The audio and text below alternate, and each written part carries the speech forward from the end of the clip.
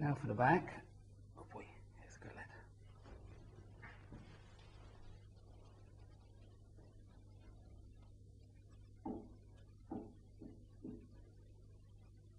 Good boy.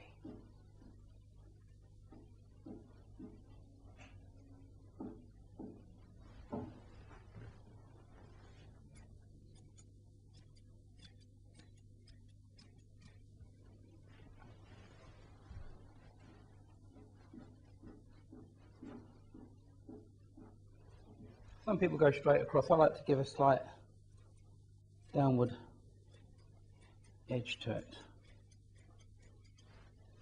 Now we can do the front. You've got to do both sides before you can do the front properly. We're not going to take too much off of this. He hasn't got as longer face furnishings as he has body coat. We just want to tip there and tip there. Right, there we go. It is quite important to make sure you've got the head right when you're trimming, in the right position up. Not if his head's down, obviously you're going to cut too much off, and that's just right. That just gives him enough coat for the finished picture on the box, and it's not too long that he'll trip over it. There's absolutely no more hair to be taken from anywhere on his face. There's no trimming under the eyes, nothing. Okay, if the moustaches needed to be done, they would have been done when you cut down there. So the only other parts we've got is the top knot and the ears. His ears have actually already been trimmed, but you'll see that being done on Theo.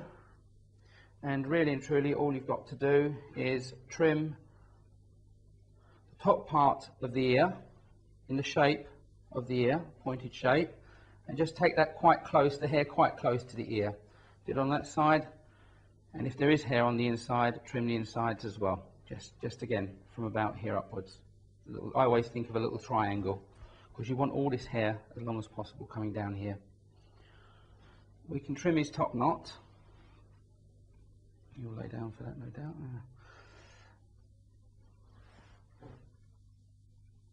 And that's really literally just a tip off. Some people don't even do that. It's only really if it's actually going down to the floor and getting in the way. But that's not, that's fine. Now the all important bit, the bow. You can of course buy lengths of ribbon which you know you can make up a bow with there and then, but we like to use these already made pieces of ribbon bows with elastic bands in them, and these you can get at the shows.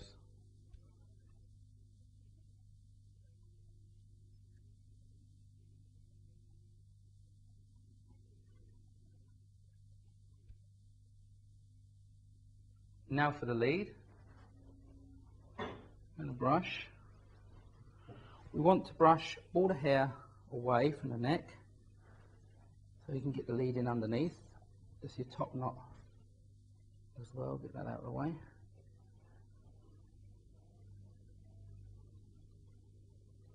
Get the lead up behind the ears. Put it down.